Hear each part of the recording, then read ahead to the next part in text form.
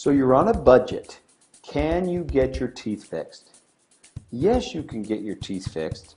And what I recommend you do is make an appointment with your dentist to sit down and talk to him or her.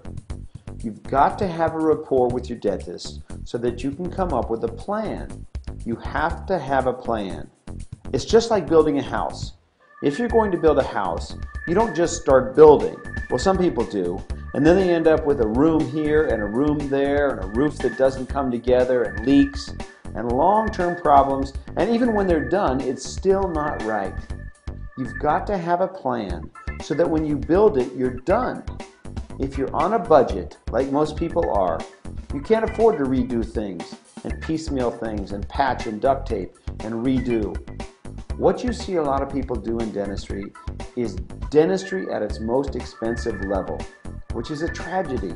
And what we mean by that is that if you have, let's say, a tooth that has a problem and it needs a filling to be fixed, and that can be a few $100s, but they wait and they wait and they wait, and then they end up needing a root canal, and they need a build-up, and they need a crown. They are doing dentistry at $2,000 a tooth instead of a few $100s a tooth. Or we see people come in with a problem and they have 5 teeth that have $150 issues and they have 1 tooth that has a $2,000 issue. Well, they fix the tooth with the $2,000 problem because it's the one that's hurting. That's doing dentistry the most expensive way possible. What you need to do is sit down with your dentist and come up with a plan that fits your budget.